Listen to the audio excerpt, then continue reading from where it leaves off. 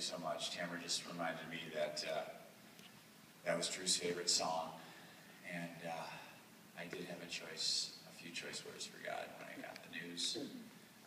But He gives and takes away, and I'm a good friend who flew up here from Florida. We tried to raise you from the dead yesterday, and the enemy's going to pay back sevenfold for what he took from us. Maybe starting today. I have a eulogy here. Jack and I were working till 2 in the morning last night.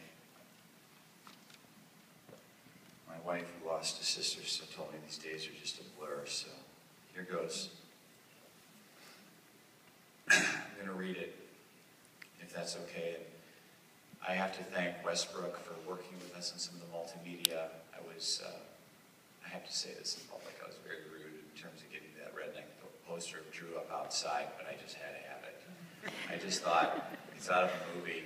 Who walks in and sees the deceased full frontal with the... As Drew told me in his 8th grade, teachers, Drew got into a lot of trouble. Just not bad stuff in 8th grade, but he says, let me tell you something, Dad. You see all these bozos here? These teachers won't remember any of them. 20 years from now, they will never forget me. And you will never forget this funeral. All right, here we go. Drew Swan, 4/10/88 to 4/3/13. On his Pinterest page, it says, dream as if you'll live forever, live as if you'll die today. This is hopefully about 15 minutes, so sit back and my one shot to try to lift Drew up and honor him, and we have some other people who really want to talk, so I'll try not to drag on, and we'll see how the multimedia goes. If it doesn't go, so what?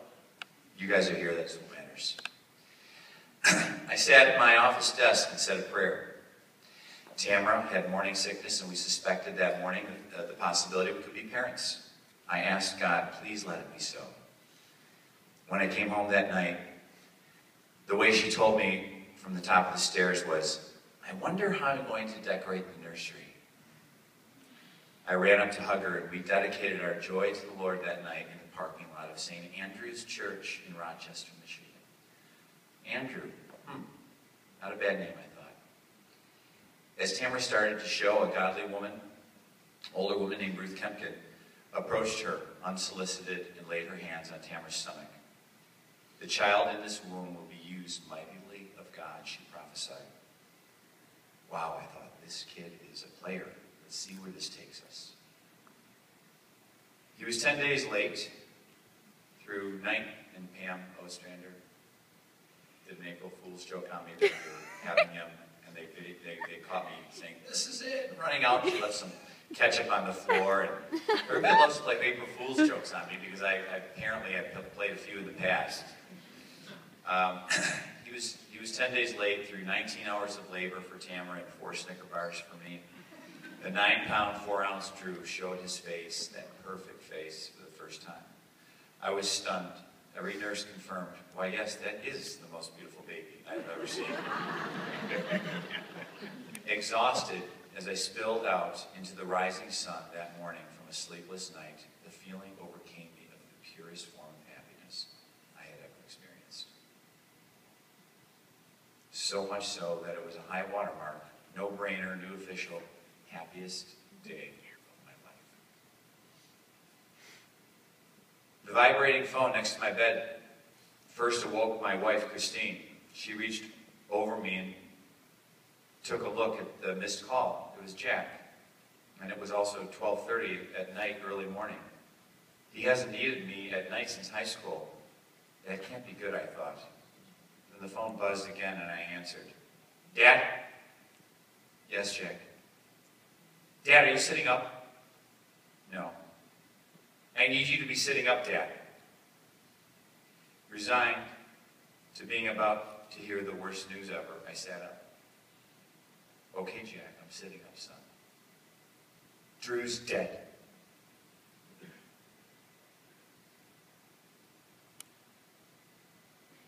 He only needed to say it once.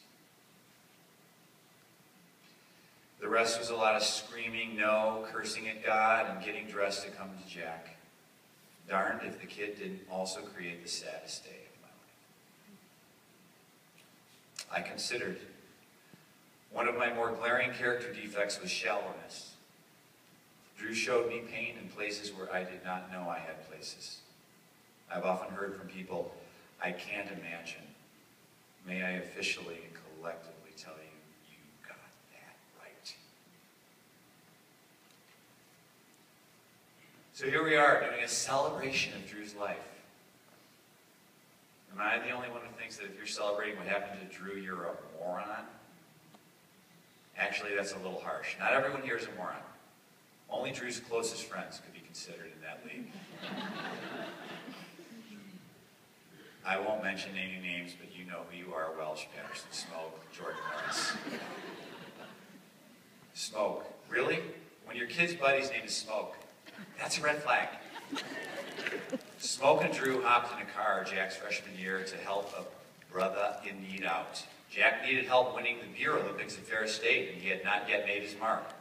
Drew decided to step up and recruited Smoke, whose real name I still don't know, to join him on a pilgrimage to Big Rapids, Michigan. Did the Swan brothers win the beer Olympics? You tell me. They entered as Ireland. Yes, I am so proud to say they did win that day. Unfortunately, there was some collateral damage. Turns out Drew was unable to revive Jack in the car when they got back to the dorm. A knockdown, gloves-off fight ensued between the two brothers, and the cops were called. They questioned Drew if he was pressing charges. For what? He said. Nothing happened. The cop pointed to the blood dripping from Drew's sleeve. Jack had used his teeth in the fight to gain the upper hand. At one point, Smoke tried to stop it, only to have his calf severely bit by Jack. A night in jail was followed by a headline in the slow news town of Big Rapids titled, "Brotherly Love." Both boys had made the paper. I was so proud. Drew is getting buried with those teeth marks still in him, Jack recently observed. Brotherly love. Where's Jack? Were Drew's first words every morning when he woke up. We had the cutest two boys on record anywhere at any time. And I'm not calling your kids ugly, I'm just stating matter of facts. Nobody was in their league. They were inseparable. If Jack was in Vegas or a Wall Street broker, he made a huge miscalculation. He put all his money on Drew, all his eggs in the Drew basket, all the chips on Drew. Diversification was not considered, and the loss is unbearable. The silver lining, there is none that I can see. A total shipwreck loss.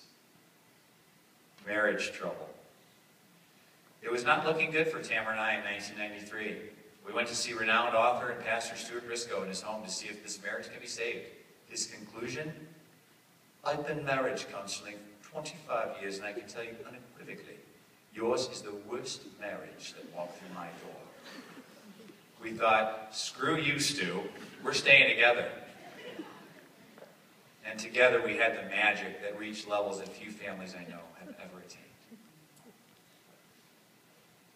Family football, business together downtown, 5 years of homeschooling together, everywhere. The Kilty, Alliance Bible Church, special breakfasts together, basketball coaching together, baseball coaching, tennis, sailing, tennis, football, tennis, swimming, tennis.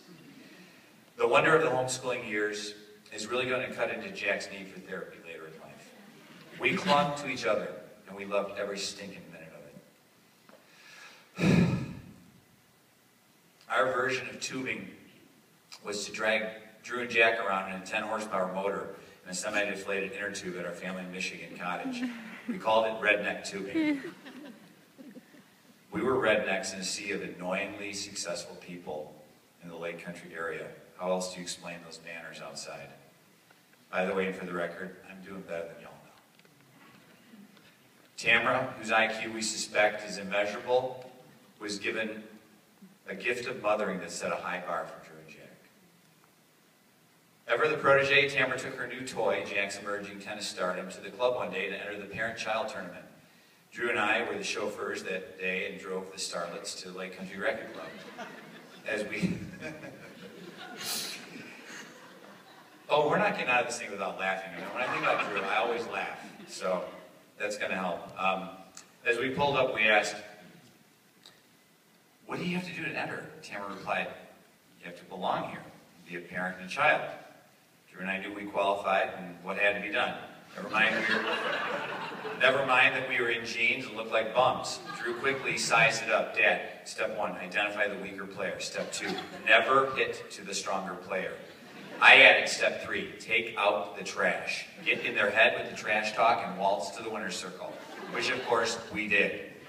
We've never let them forget about it then, and I'm not about to stop now.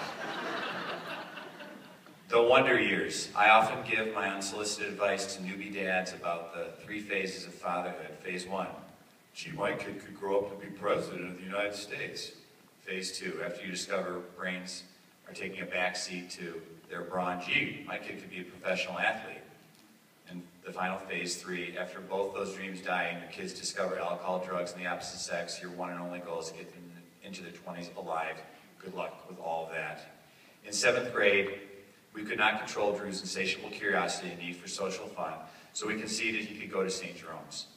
On day 1, I walked him in and watched head after cute bobtail head turn at the new kid on the block. Girls became something that would sadly be so easy for Drew to have whoever he wanted, whenever he wanted, as long as he wanted. There was simply no thrill at all in the chase. Later, he was voted best looking at Arrowhead, no surprise there. I have heard that Drew made Brad Pitt look slightly homely. It was time to drill him harder on biblical values. Drew bought into it. He has read the one-year Bible through every year since the mid-90s. For the record, he has done at least 25 altar calls, just to be sure. This boy wanted nothing to do with hell. If there is a silver lining, it is the gift of the assurance Drew is in heaven. He was a lover, pure of Jesus. By 8th grade, Drew gave me a heads up. Dad, this is who I am. I know exactly who I am. I will never change. Father John at St. Jerome's made Drew come up and tell the school how he had risen so quickly in the popularity status. Well, Drew explained, I treat everyone the same. The jocks, the brainiacs, and the losers. Gee, Drew, am I a loser? Half the class chided him. Well, as those inner circle people know, those losers became Drew's best friends, and yes, you know who you are. High school. Okay, this was a wild ride, and I was not driving the bus. Drew was. Ferris Bueller, sit down. This is a new master in town who knows life goes pretty fast. If you don't stop and look around once in a while, you might miss it. Drew missed nothing. He lived. Oh, how he lived. Young life trips, family vacations to Colorado and Florida and Australia. Listen, mate, we got a lot of video of Australia. Wow, I watched a lot of it and wished I was Drew. I watched it with Jack recently.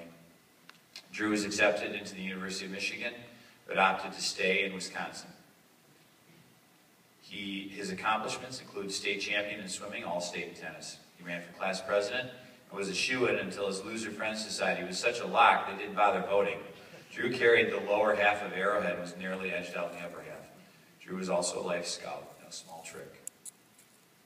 Business. Drew helped me in business, and early on I could see he was smarter than me. He always had my back, always, and our friendship was rock solid. He was my biggest and sometimes only fan.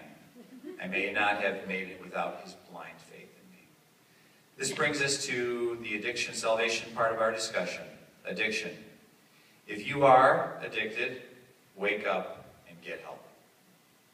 I did, and I have not drank or drugged over Drew's death. So what's your excuse? Someone hurt your feelings? Listen, if you have a problem, why not ask for help? You need it. My phone number is 248-667-2722. Don't call me to say I'm sorry. Call me to say I need help. I'm there for you. Salvation. This is another easy one. You are at a funeral for a friend. Lucky him, he's in heaven. I am sure. I have seen him get saved many times. Hell? That's real. And if you don't know Jesus, I have some bad news for you. And my hands are tied. Friend, you're going to hell when you die. and you're a moron. But if you want to go to heaven and see Drew when you die, that's easy peasy. You just repeat